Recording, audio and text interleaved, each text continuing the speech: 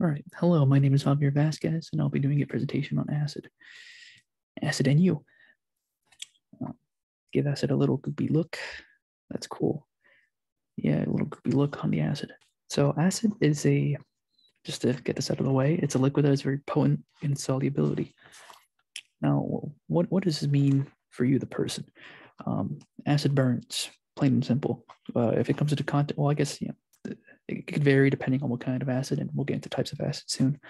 But when it hits your skin, a chemical reaction is caused, and that is not good for your skin, just to put it bluntly.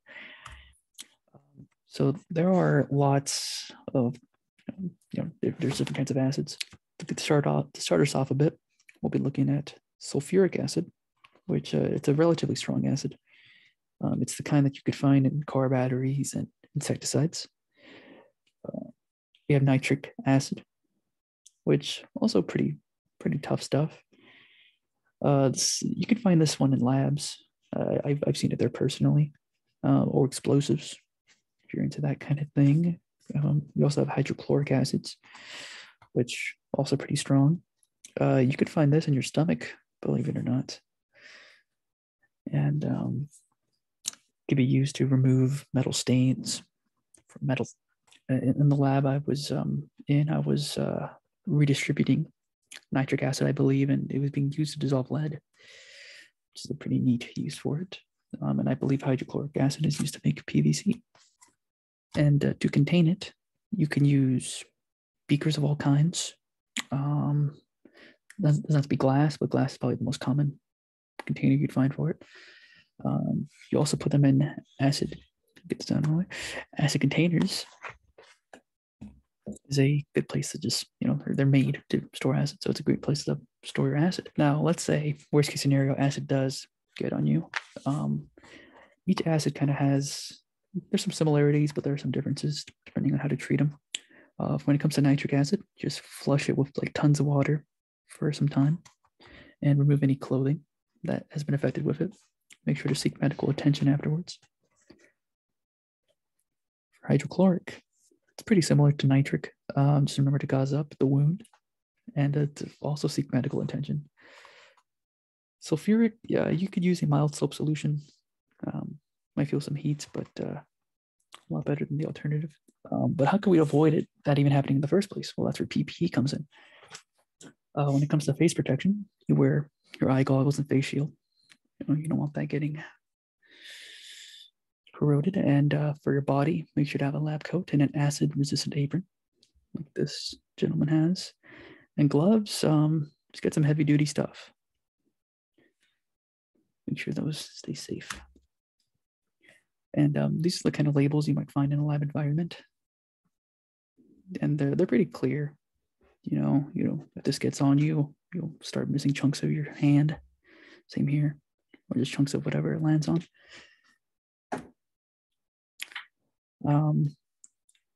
There was an incident I found, real life. That's what IRL means. On May 9th, where there was a bit of an incident where they improperly disposed of the acid, and it kind of caused the fume hood to burst. Luckily, there were no injuries, but just goes to show that you need to make sure to be following proper etiquette. I have a little interview here. I will cut in right now. Hello, this is Javier from the past. I'm here with Daniel Dumbos. He requested me to be on video for this. That's why I'm on video now. I guess to make him feel more comfortable. But Daniel, would you like to talk about your experience with acid? Yeah, so I work at O'Reilly's, and at O'Reilly's we sell two different types of car batteries. We sell gel batteries and acid batteries. The most common battery we do sell is a acid battery, and the thing is, we do have some that do go bad. We do check when they go bad. They have dates on them to make sure when's a good time to sell them and when's like a past date where we shouldn't sell them. And it's like bread. Yeah, or like an expired food. But there's a point where the acid starts leaking out of the battery itself in the top terminal posts, and so we usually take those to the back. And if there's any acid at the bottom, if there's any acid on the floor, we use baking soda to pick it up. I did have battery acid hit my clothes. Luckily, it didn't hit my skin. But there's a little shirt that I had that had acid like poured through it. My skin was okay though. There wasn't any rash, any marks or anything. We are supposed to wear aprons. We are supposed to wear aprons. We are supposed to wear masks, and we're supposed to use this little clamp tool to pick up the battery. So when we do pick up the acid, the neutralized acid, we throw it in the trash can, and with the old battery, we just send it back to the manufacturer to have it fixed up and ready to go, and we just get a new battery. Now I do have a question. This is a bit off the record here. You said you're supposed to be wearing like aprons and stuff. If you were wearing an apron, how did the acid get on your shirt? So I'm pretty sure this was like my first day. Oh, okay. Yeah. First day mishaps, right? Yeah. We've all been there. Yeah. Okay. Were you wearing an apron? I don't think so. I don't think so. Ooh.